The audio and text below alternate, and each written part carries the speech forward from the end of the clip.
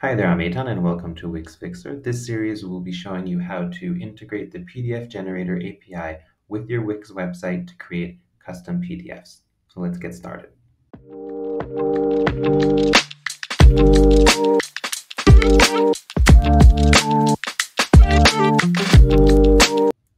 Okay, so first of all, I'm going to introduce to you PDF Generator API, and it is a platform which lets you build PDF templates and then populate them with data using their API.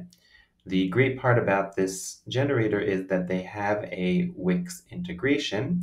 The downside is that it's a little outdated. So if you can see over here in their integration list, we have a WiX Velo integration. And if you click over here to go to integration and tutorial, then you'll be shown this tutorial which explains how to integrate this generator API with WiX. Obviously, you can use the generic API as well, but this will kind of cut through a lot of the red tape, especially the whole authentication part, which is one of the more complicated parts of this API and other APIs in general. The downside is that this tutorial is a little outdated. So for example, I tried to use the demonstration that they have here on the bottom. It didn't work for me. And as I was working through this tutorial, I encountered some things that just weren't up to date. But luckily I'm here and I will help you skip over all of the mistakes and challenges that I encountered. So before we even get started with the integration part, we need to create a template for our PDF. So in order to do that, you're going to want to create a free account to get started with on this PDF generator website. And you can just click here, create a free account. No need to give credit card information or anything like that, just your email and maybe verify your email. After you create your account, you will be taken to your account page. And here in account settings, you can see here you have your API credentials, which we're going to need later on. And over here on the left, you also have templates. And that's what we're going to be doing now, creating our first template. So if you click over here on templates, you'll see that I don't have any templates yet. So I'm going to click here, new template. And I'm not going to upload any data to the template yet. You will have a chance to upload data later on after you build your template. So I'm going to click here, no data. And now I'm being taken to the template editor. And once the template editor loads, you'll see that I have here on the left different options of things that I can drag into my template. For example, text, tables, containers, images. You can explore all of these options and possibly more that aren't displayed here. For my case, I'm just going to be building a super simple PDF. So I'm going to be dragging here a text box, and I'm going to double click it in order to edit it. And I'm just going to say my first PDF. Okay, and I'm going to make this the title. So this is going to be nice, large, and I'm going to click apply. And it got a little cut off because this text box was too small. So I'm just going to drag it and make it larger. The next part is going to be the fields that I'm going to populate with data. And this is just a demonstration, so I'm only going to make two data fields. Okay, one is going to be name, and the other one is just going to be some kind of content.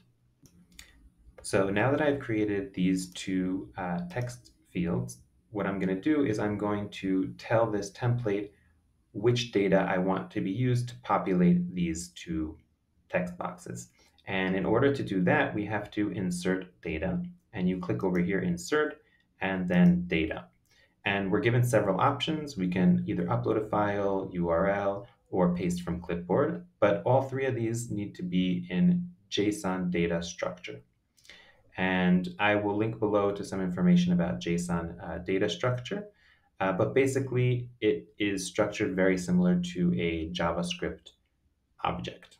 And if I go over here to my JSON formatter and validator, I can create the JSON object for my data. And I am going to be creating two data fields. One is going to be name, and the other one is going to be content.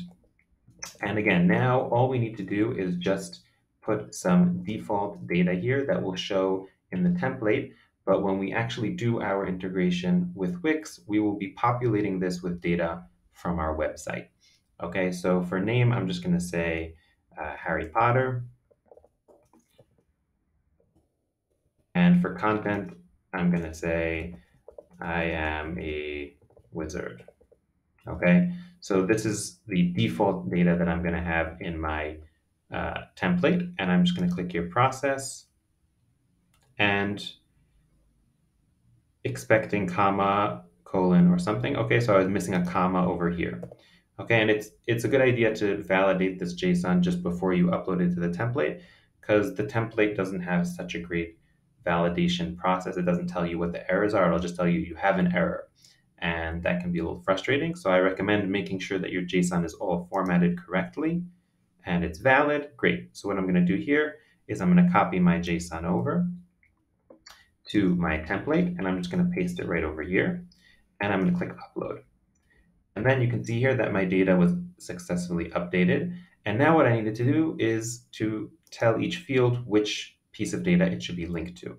So I'm going to click over here on the right, insert data field, and I'm going to select name for the top one, insert data field. And you see it's populated with my default data.